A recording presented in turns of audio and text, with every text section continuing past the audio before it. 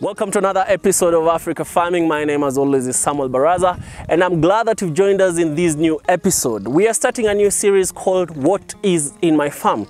And basically what is in my farm will detail some of the things that you've planted in your farm. We'll be visiting different farms just to ensure that we know what people are planting.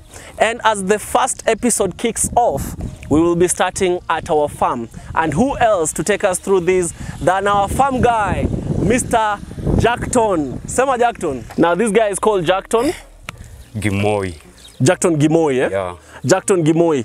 So Jackton will actually take us through what he has planted in this small farm. You might think it's a small farm, but actually he's planted a lot of things here. So Jackton, nataka ututembeze kwa hii shamba.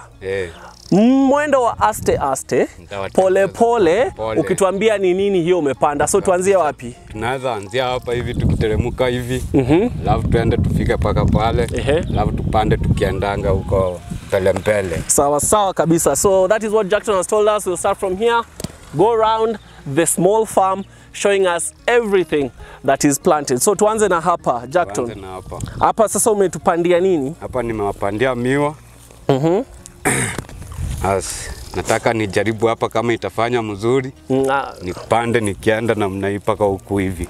Okay. Yeah. So here Jackton has planted sugarcane, and the reason why we think sugarcane will do well is because it's in the same family as napier grass. You'll see some napier grasses that have been planted and they're doing actually quite well.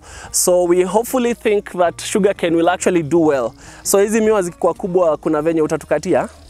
Kuna vile wanakata pole pole. Na sasa ulipandaje? Hebu tuambie ulipanda vipi? Hii miwa nilipanda kwa kuchimba. Ulitoa wapi? Ulitoa wapi? To assume kuna mtu pale anataka kupanda. Anafanya nini ndo akuje mpaka hapa? Hii miwa unaenda kutafuta yenye wanauza. Alafu kuna kichwa yenye wanakata inabaki kidogo. Now the top part. Hiyo kichwa ndio unakuja unachimba shimo, shimo mzuri hivi. Unachanganya kama uko na mbolea kidogo ama kama hauna mbolea, unaweka bora unaacha chazi yenye unaweza kuweka maji hapo ikisimama ikiteremka pole pole. Now I have a question. Yes. Naona hapa kuna manyasi umewekelea juu. Hii manyasi yenye nimewekelea juu hivi ni ya kushika jua isiende sana hiyo maji itembee pole pole. Okay. Yeah. Haya, niko na swali nyingine. Mbona hizi hazijapandwa kama mahindi, kama mandizi? Mbona zinapandwa kama zimeinama? Sasa hii lazima upande kama inainama, sababu ikishuti inatokeanga na huko ikikuja size za hapa hivi. Inakuja inatolea kama hapa, alafu inatolea hapa hivi kipanda ikikuja.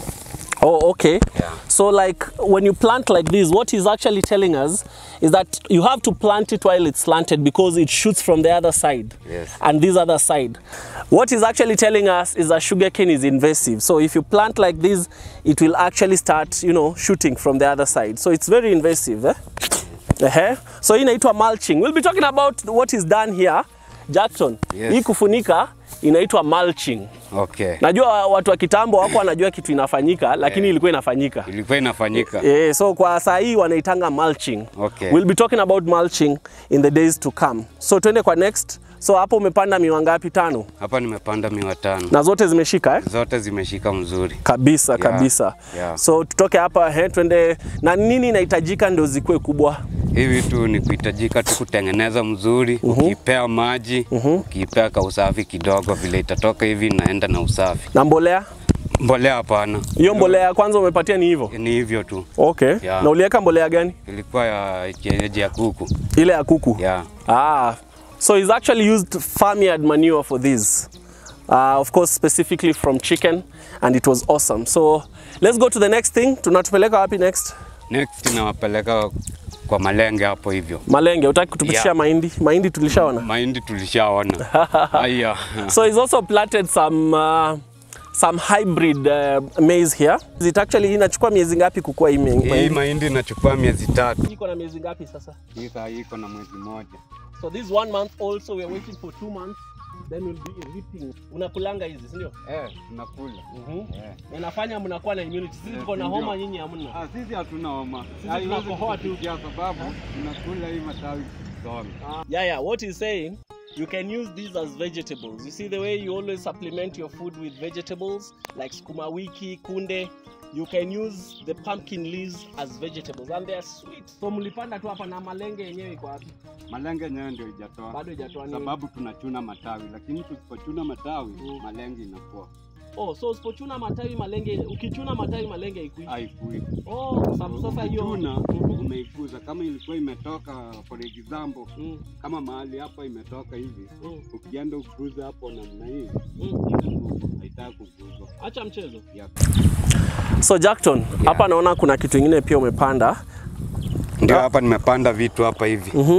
Hizi ni nini? Hii ni viazi bonwaru. Hapa ni Irish potatoes. Kabisa. Kabisa. So tuambie Irish potatoes ulipanda aje na ulitoa wapi? Hii nilitoa kwa soko. Nikakuja. Ulitoa nini kwa soko, mbegu ama ni nini ni viazi tu, mimi nilinunua tu viazi. Viazi yenyewe tu? Viazi.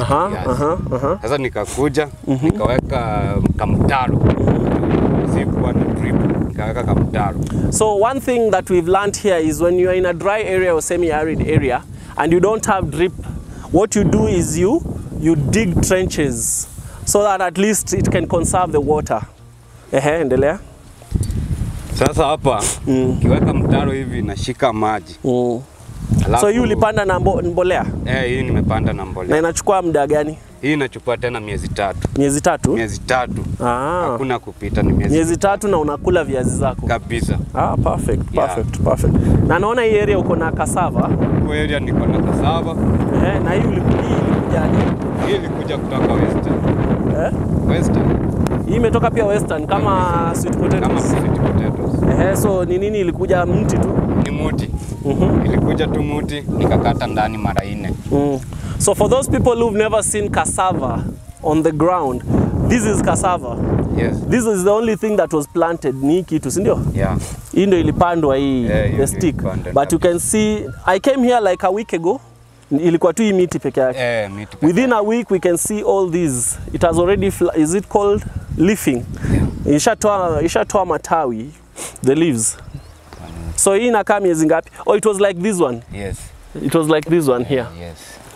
Na hii imekufa ama? Hapana, haijakufa. Hii nimepanda tu juzi. Juu macho yake ilikuwa imeharibika. Sasa ni itatoka. Okay. So hii inachukua muda gani kukoma? Hii ukitaka mzuri inafaa imalize mwaka mmoja. Mwaka. Na cassava inakuanga ndani ama nje? Ndani. Ni kama sweet potato? Yeah. Nice. That is very nice. So hiyo ndio umepanda pia huku? Ama huku ni waru? Yeah, so whatever is planted here, the Irish potatoes are also planted on these other trenches that you can see. So what you do, utaweka mulch, utaweka manyasi juu ama? Hapana. Unaacha tu hivyo? Nitaacha tu hivyo sababu ikifika mahali nitarudisha mchanga tu kidogo.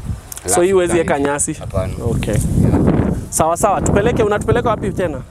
So tuambie hapa haraka hapa kuna nini? Hapa kuna nanasi hapa. Pineapples. We have pineapples that are growing here. Yes. Na pia hizi zilifanywa kama avocado. Kama avocado.